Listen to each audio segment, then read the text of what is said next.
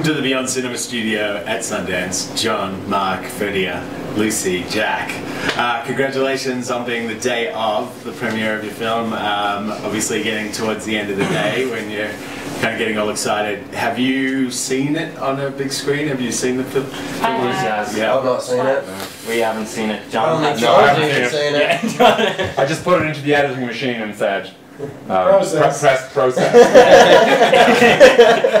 John Hughes comedy. Took about half an hour.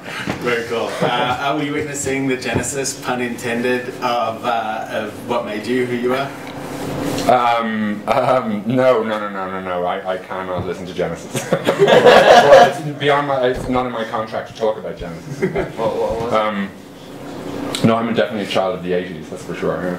And so when you meet with these guys for the first time, and do you have like a certain playlist? Do you have a lookbook? Do you have like, what did you give them that kind of gave them a glimpse into your childhood? Yeah, I gave them a kind of. It was funny. I thought that kind of pretentious '80s sounding need to sing in a British accent was something everybody just knew about. You know, that sort of pretentious thing. But Ferdia didn't know about it, so he was like, "What are you singing like that for?" And I said, "You know, like David Sylvian or like Japan or like these."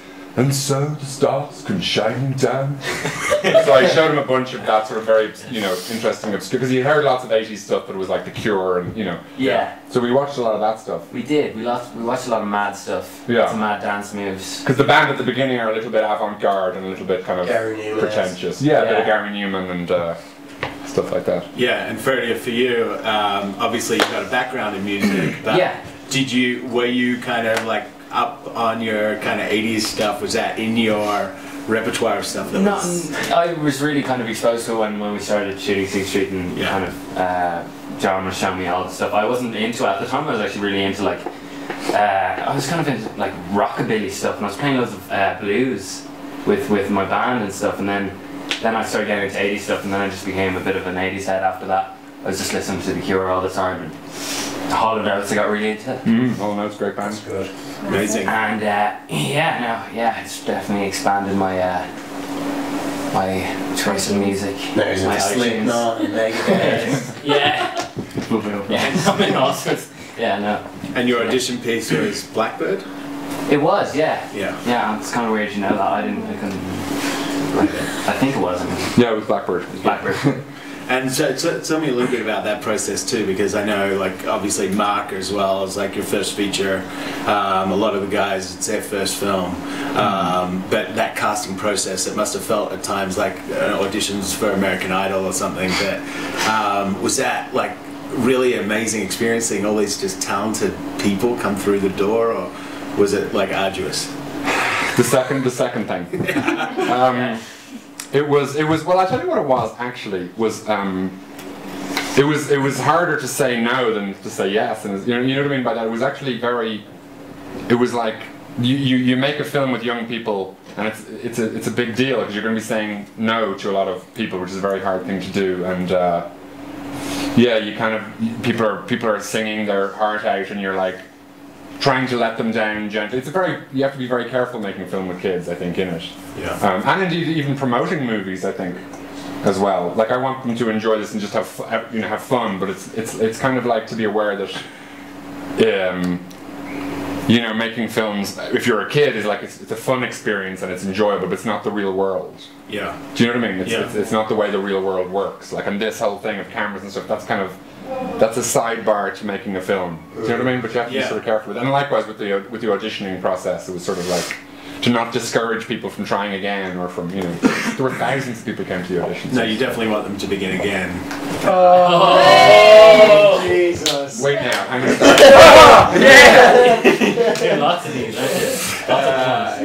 It's the end of the day. Yeah. Let's hope that only happens once. Not off anyway. But this is like a cool thing too, because here we are at a film festival. You get to not have to be in work mode. You can actually get to know each other on like a different level too. So you actually kind of get to experience what it's like just hanging out with each other. And John's not Never again.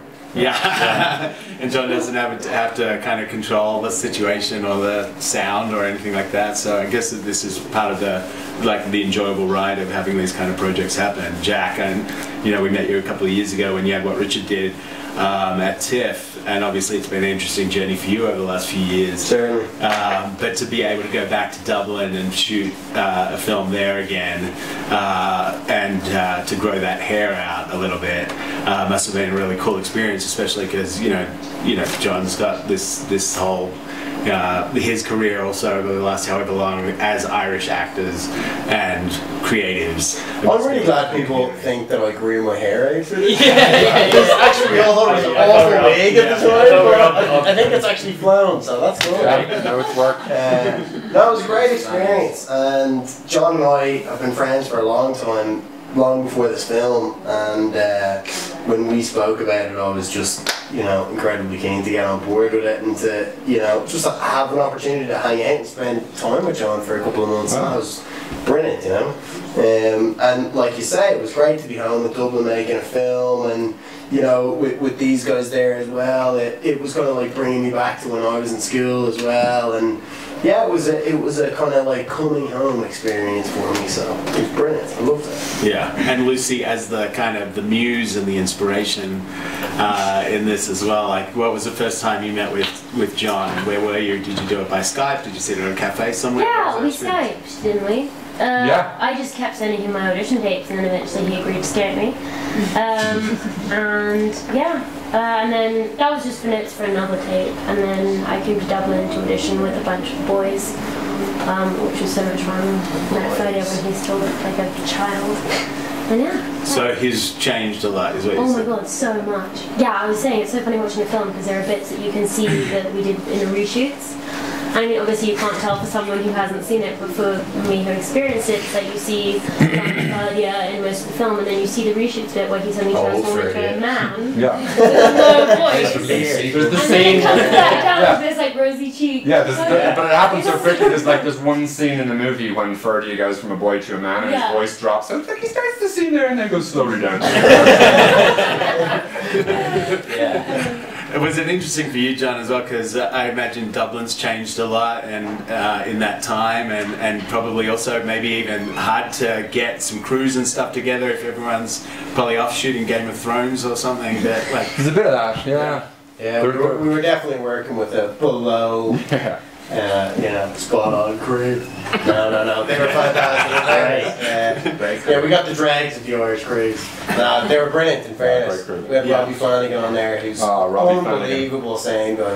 What a legend, and everybody, your own, what a great DP, man. Yeah, we just were had very lucky with the crew. absolutely fantastic team on it, and it was all really easy and really fluid, and I would come in with my Steely down and my speakers every day, whatever we were setting up, and getting things ready, and it was great crack. Great shoot. Easy shoot.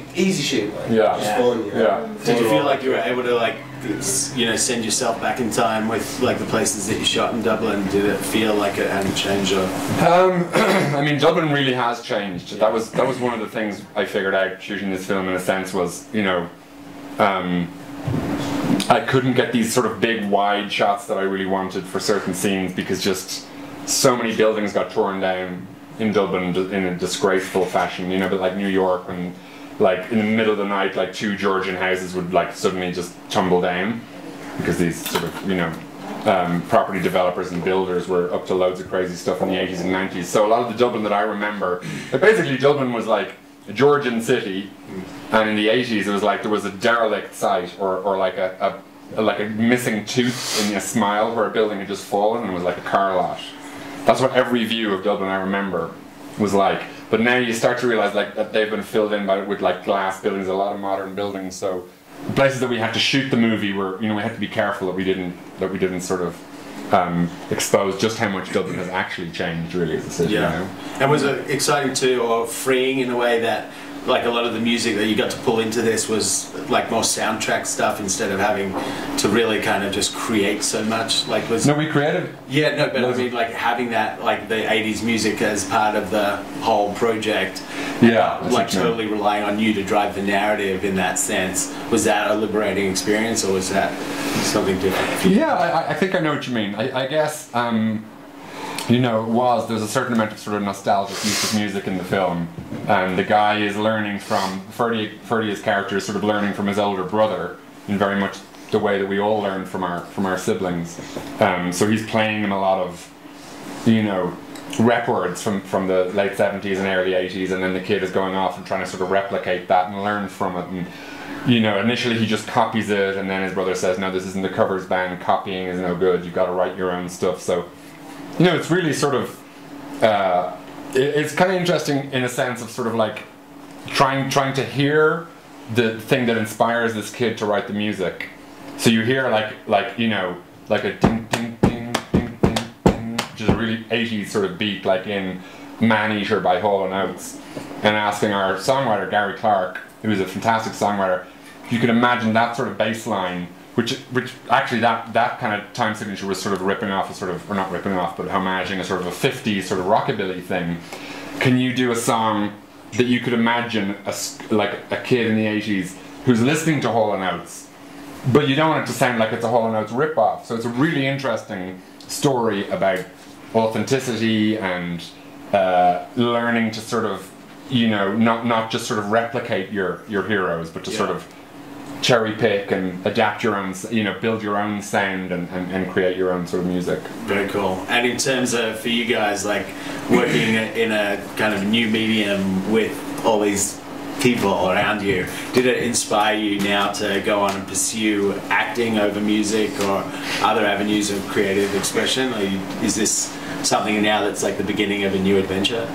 Yeah, absolutely. Like, I mean, we learned so much from them. I mean, I was thrown in, first day I was just thrown in with a table, you know, with you, Jack, with Marina Dole Kennedy, Aidan Gillen, and Kelly. That was a great day. And I just like, I mean, we did, was that just one day or 2 days we did that? Two. That was 2 days, and I just learned so much from those 2 days. I think we ended up redoing those scenes at the end of the book shoot. Yeah. But we, It was I just learned so much from them, and yeah, they definitely inspired me, especially working with our scenes, Jack, in the bedroom. That was great.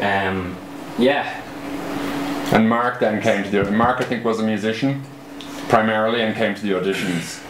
This is Mark here. Definitive musician to begin with. He was like, he came to the auditions, I've told the story a couple of times, but I'm going to tell it again because I like to see him squirm. So he would come and I would be like, he'd come in and he'd say, and I'd say, how are you doing, what's your name? Mark. And I'd say, sorry? He'd say, my name's Mark.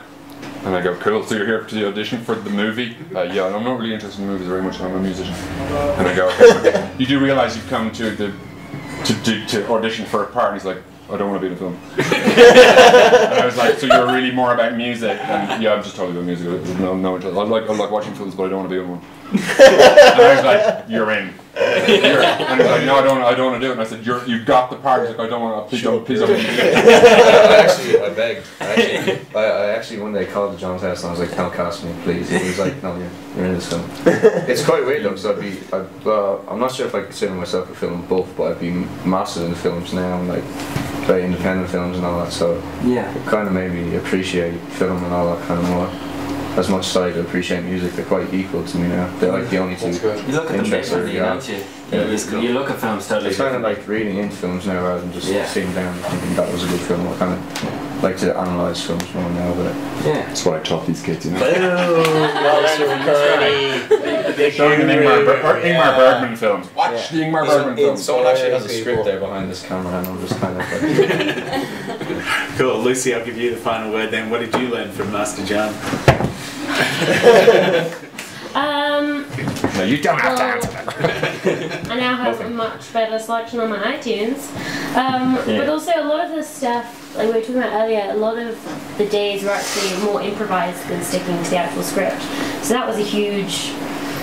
it was very liberating, but it was also kind of totally nerve-wracking. But it was just a totally different way to look at it. So it's a totally new approach, and it was thrilling.